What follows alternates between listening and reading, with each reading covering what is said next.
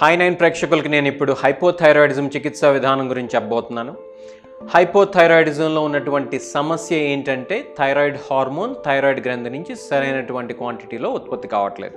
కాబట్టి ఏ హార్మోన్ అయితే సరిగ్గా ఉత్పత్తి కావట్లేదో అదే హార్మోన్ని మనం టాబ్లెట్ రూపంలో పొద్దున్నే తీసుకోమని చెప్తాం. ఆ థైరాయిడ్ టాబ్లెట్ని పొద్దున్నే పరగడుపున నిద్రలేచిన వెంటనే పొద్దున్నే పళ్ళు రుద్దుకోక ముందు కనుక వేసుకున్నట్లయితే అప్పుడు వీళ్ళు తర్వాత చేయబోయేటువంటి అల్పాహారం అంటే బ్రేక్ఫాస్ట్కి దీనికి మధ్య ఒక గంట సేపు గ్యాప్ అనేది వస్తుంది. అట్లా చేయనట్లయితే కనుక వీళ్ళ యొక్క ఆహార పదార్థాలు వీళ్ళ యొక్క థైరాయిడ్ ట్యాబ్లెట్ యొక్క అబ్జార్ప్షన్ని ఎఫెక్ట్ చేస్తాయి. కాబట్టి నేను ప్రేక్షకులకు చెప్పబోయేది ఏంటంటే దయచేసి మీరు ఈ యొక్క థైరాయిడ్ ట్యాబ్లెట్ పొద్దున్నే పరగడుపున వేసుకోండి. మీ వైద్యులు చెప్పినటువంటి డోస్లో మాత్రమే. గంట సేపు దాకా కాఫీ టిఫిన్ చేయొద్దు, మంచినీళ్ళు తాగొచ్చు. అది నేను చెప్పబోయేది. ఇంకొక ముఖ్యమైనటువంటి గమనిక ఏంటంటే మీరు సొంతంగా మాత్రం ఈ థైరాయిడ్ యొక్క డోసేజ్ని అడ్జస్ట్ చేయొద్దు. చేసినట్లయితే అనవసరమైనటువంటి ఇబ్బందుల్లో మీరు పడతారు.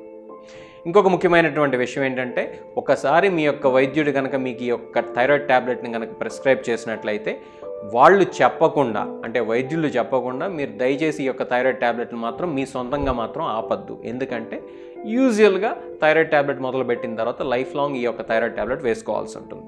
ఇట్లాంటి చిన్న చిన్న గమనికలు కనుక మీరు కనుక జాగ్రత్తగా పాటించినట్లయితే మీ యొక్క థైరాయిడ్ సమస్య చక్కగా కంట్రోల్లో ఉంటుంది. మీకు ఎట్లాంటి సమస్యలు రావు. ఇది నేను ప్రేక్షకులకి hi9.in ద్వారా చెప్పేటువంటి విషయం.